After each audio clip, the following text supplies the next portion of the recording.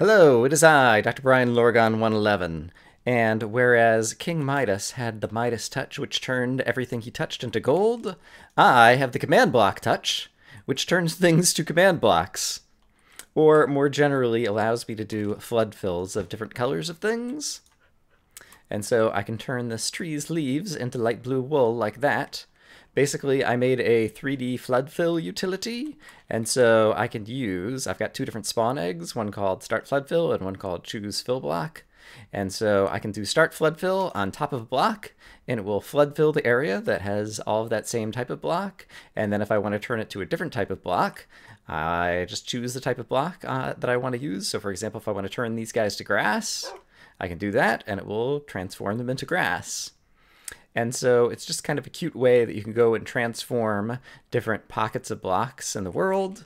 And so, for example, if I wanted to get rid of this diorite and these little bits of granite over here and instead turn them all to stone, I could do something like that. There's a pocket of coal over here that's really kind of distracting me from the beautiful smooth stone. Oops, I hit the smooth stone. That's fine, because as you can see, it's going to slow things down a bit. It looks like it's moving pretty slowly, but it's because it's actually going deep down through the stone everywhere inside the blocks. But fortunately, there is a limit. Maximum limit of 1,000 blocks of change has been reached so that things don't go completely crazy and haywire. And I can change all of these blocks now. I'm just going to change them back to stone. But I could change them to whatever I want. And so you can kind of flood fill any area that you like and basically it just goes and finds all nearby contiguous blocks that are the same type.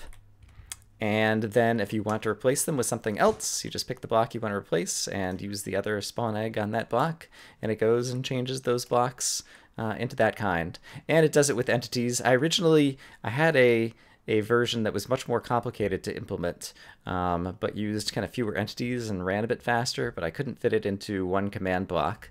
This is a one command block contraption, and so actually, if I go back to somewhere else in the world, but if I go back over here, you can actually see the contraption running. I'm not going to give out the one command for this one in today's episode, just because they've been doing a bunch of changes to riding and passenger tags in the last couple of snapshots, and it seems like it's not all working yet, and so I'm fearful that they're going to change things again. But basically, yeah, there's one command block over here with the giant command that you activate, and then because of the fact that this is using clones, there's actually a couple places where you actually have to put in the absolute coordinates of one block, which is going to be kind of like the destination block that it needs to go and clone to all the different places.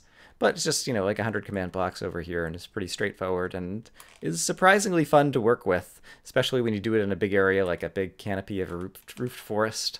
And you can just, oops, I hit the air. Now it's going to find all the nearby air blocks and convert them to something else. Well, if you ever wanted to make a giant tree, you could always do that, and I can convert those to leaves.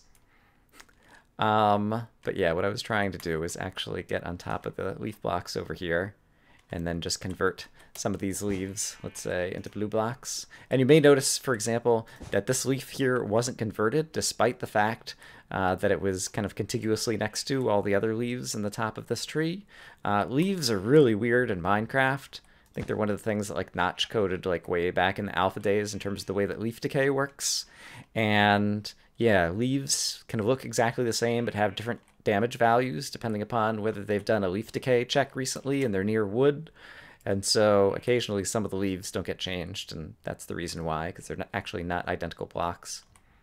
And yeah, similarly, like when you're trying to like change tops of mushrooms and different things, it's easy to not notice that not all of these mushroom blocks are actually the same blocks. Like that's one kind of mushroom block that doesn't have anything, well, I just can't see it right now, doesn't have things exposed on the corners or on the sides, but then there's like the corner ones here, and yeah, there are a bunch of different types of blocks that may look the same kind of on the face of it. But in any case, flood fill, it's pretty fun. You can use it if you wanted to, just like make a beach where this grass area is right now. This is going to go and spread out. It's probably trying to still spread down here. Now it says it's done. And can turn this into sand. And since it's grass, it doesn't actually spread kind of downward because the block over here isn't grass, it's dirt. And so there's a lot of ways you could imagine trying to make this a little bit more useful to kind of like do what you want rather than exactly what it does, but all of them would make the mechanism a whole lot more complicated. And I wanted to make it something that fits in a command block.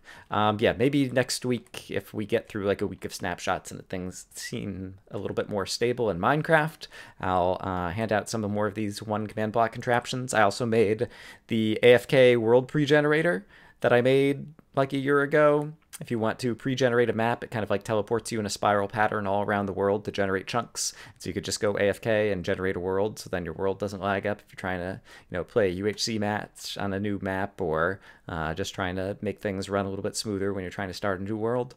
And so hopefully I'll be sharing all those things out in the next week or so. But I've been still having fun playing around with Minecraft command blocks and still want to finish off the tutorial series, and I've got a few other contraptions that I'm working on, but just wanted to show one off today. I hope, as always, you guys are having a great day, and I will see you again soon with more crazy command block stuff. Bye-bye!